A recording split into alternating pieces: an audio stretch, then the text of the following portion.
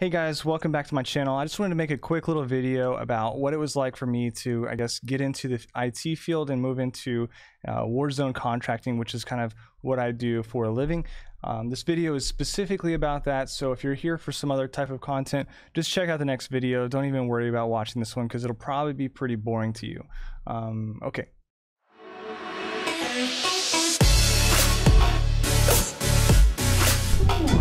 What is going on, everybody? Today is another exciting day. I'm going to take a quick moment and talk about a couple of things. First of all, we'll talk about, I guess, the little mini absence. I was vlogging every day. So by the way, I still vlogged every day, but I didn't post a video. The reason why, I mean, it was 9/11, so to be honest, like for me, I didn't want to really do very much that day, and just kind of chilled out, just relaxed, and you know, reflected a little bit. Kind of weird to do, but you know, I am an American who spent a lot of time in Afghanistan, and I kind of remember looking at the date and I was like, you know what, I don't think I'm going to post today. I think I'm just going to kind of keep it mellow. So yeah, that's what I did. Another thing too, I was going to talk a little bit about the process to becoming a contractor. If you're new here, first of all, welcome. For the people that recently subscribed, thank you, and also welcome. A little bit about me. I contracted in Afghanistan for a little over 4 years in total time, and on this last stint, 3 years pretty much consecutive, traveling around the world in between working. But I wanted to tell you guys a quick little story on how I got to Afghanistan, how I got into government contracting, just so for the other people that are out there that are interested in doing something like that, they can also start following that path. Back in the day, when I started specifically in the IT field, I didn't really have a whole lot of experience. My friend, a good friend of mine, he was really into computers and really into IT and technology and stuff, and I was also a huge fan of it, but knew nothing about it. And he kind of took me under his wing, taught me some ropes, taught me some basics, and that allowed me to start kind of pushing for entry-level positions in the field. And basically what I did is I ended up taking a job at a call center making like $11 an hour, maybe $12 an hour. And you know, not too long ago, I think this is around 2008 or 2009, but I was hustling. I'm always hustling. I'm always doing something different. I'm always working really hard towards something, and I think that that's always really important, is to just kind of be working towards something at all times. But working there, I worked there for 6 months, quit, ended up getting another job working at a commissary, which is like a little grocery store for the military, and I was doing like their IT computer repair. I did that for about another 3, 4, 5, 6 months tops, and I think that that whole project kind of started falling apart. And at the same time, I was offered to go work in the private sector. All this time I'm building up my resume, and as you do that, you'll start opening more doors the more experience you have. And of course, in the DoD world, certifications are really important. They really care about how many certifications you have. There's DoD requirements that actually enforce the fact that you have to have these certifications. And I would say around year 2 is whenever I got my first Department of Defense job. Again, call center job, entry level, no clearance required, and I ended up getting my foot in the door that way. But that is what spiraled me into Afghanistan. I ended up having a coworker, multiple coworkers. The thing about having a high turnover area is you're going to meet a lot of people, and a lot of people moving on to bigger and better things, which means that if you network and connect or talk and just meet friends, be a cool person in general, you're going to find them and they can help you, you know, advance your career later on. Because as you'll notice in the IT field, it is kind of a tightly close-knit community, but the best of the best will always excel the fastest, and the more time you invest into learning technology and IT stuff, the sooner and faster you're going to get from an entry-level position to a tier 2, tier 3 position, or network engineer, system engineer, whatever. So first DoD job, I have a friend, she goes to Afghanistan, she's like, hey, you know, blah, blah, there's opportunities out here. Another friend went, started hearing more and more about contracting in Afghanistan. And there was a little bit of stigma around the idea of working in a war zone. I got promoted again and kind of to another role, but things weren't really working out there, and I ended up getting another opportunity to go at the same time work in Afghanistan, and that was going to get me a secret clearance, which would, at the end of the day, further my career only that much further. So I took the job, went to Afghanistan, and sure enough, after I spent a year and a couple months there, I ended up coming back to the United States, and immediately started getting job offers. I didn't even apply. I haven't applied for a job, and I hope this doesn't come off as like narcissistic or what have you, but I haven't applied for a job in a very, very long time. I mean, the only reason why I'm applying for the job is because I'm being told by a recruiter or someone to apply for the job. But once you start gaining 5, 6, 7, 8 years of experience in any IT field, what's going to happen is people are going to reach out to you, specifically on LinkedIn. LinkedIn is a great place to meet people, and actually for the UAE, the Middle East,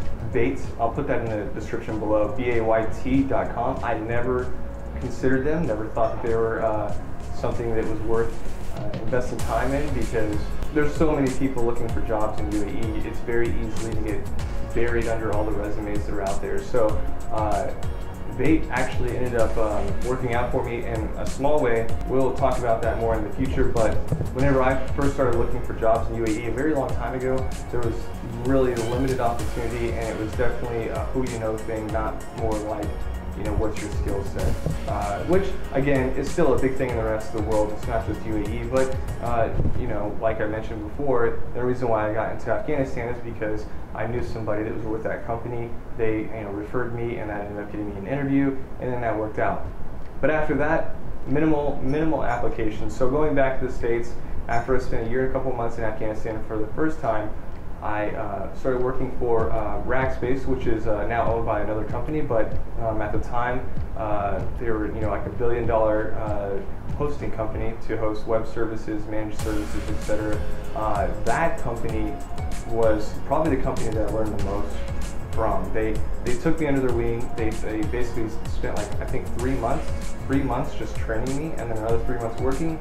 And I was on night shift, and I started to realize how limited my social life was, and because my social life started getting impacted so much, I decided to go ahead and move on into another DoD job. And again, they kind of reached out to me, and I just kind of threw out a crazy salary requirement, and they paid it, so I took the job. So I took that job working for the Air Force at the time, and again, they actually required that secret clearance, which gave me an elevated, you know, bracket of pay, I guess you could say. And so I ended up getting paid a little bit more to work for those guys. And then after working with those guys for about 2 years, and I don't know what it was the itch, it was something, but something pulled me back into Afghanistan. I was really kind of interested to go back. I didn't finish the amount of work or accomplish as many of my goals as I wanted to, both financially, technically, etc.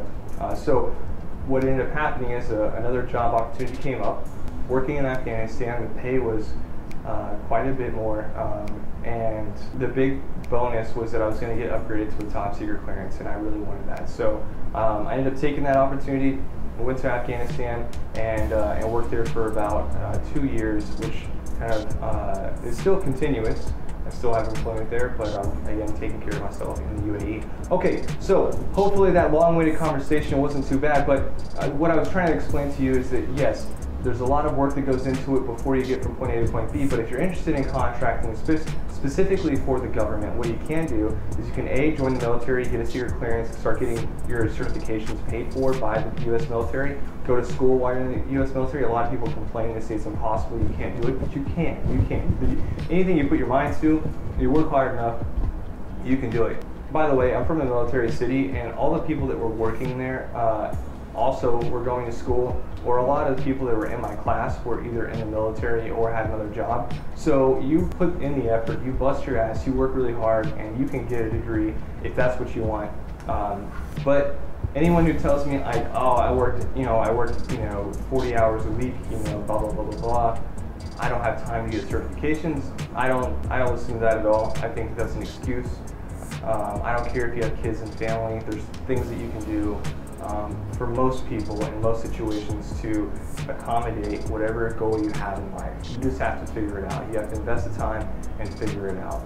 So anyways, I was working 40 hours a week, plus, you know, I think I was running a side business and also going to the gym, you know, trying to maintain like all these things, and also relationships, you know, involved with that as well. It doesn't make things easy. Definitely isn't easy, but you invest the time, you work hard, and then, you know, eventually one day, you know, in my opinion, you get the reward, which is, you know, a higher pay scale, more job opportunities, and the ability to travel around the world, which is what I like to do if you want to do that.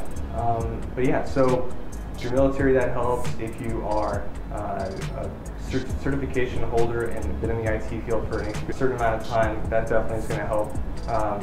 But definitely job experience is like the biggest thing for Afghanistan in general. Yeah, and there's jobs and contractors all over the world in both the Defense Department, private companies who are contracting for the Defense Department, or if you just, I mean, and we're talking multiple different war zones. We're talking Libya, we're talking, you know, Afghanistan, obviously Iraq. It seems that we're pulling out of Afghanistan, but there is a lot of opportunity out there. Man, this is getting really long-winded.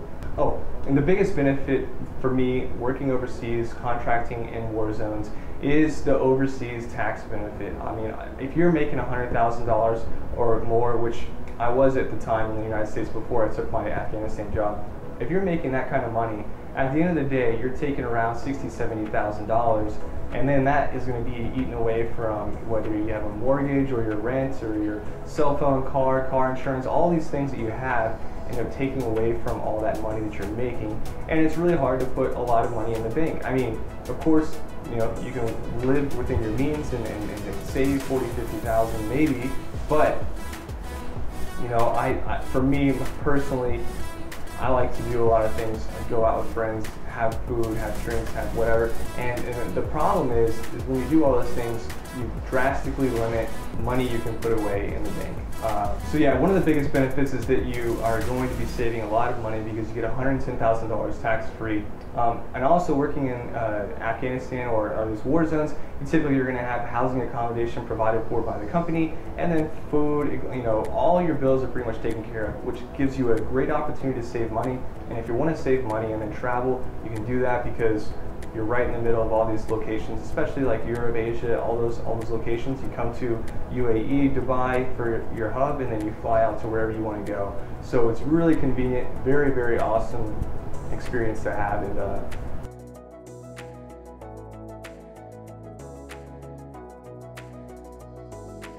Alright guys, well that about wraps up this video. I hope you enjoyed it. I hope you got something useful from it. If you did, click the like button. Consider subscribing if you're not already. And yeah, we'll see you in the next one. And by the way, I know I'm wearing a sling now, and the other shots I'm not. That's because I did get the shoulder surgery. I'm doing well. Thanks for asking. But yeah, if you want to see that video, it'll be coming up next. I'm going to make a little video on how I did it. It's a little graphic, but it's cool. It's cool stuff. And hopefully now, whenever I get back in the gym, everything's going to be much easier to lift, and I will be much happier with less pain, which is important. All right, see you in the next one, guys.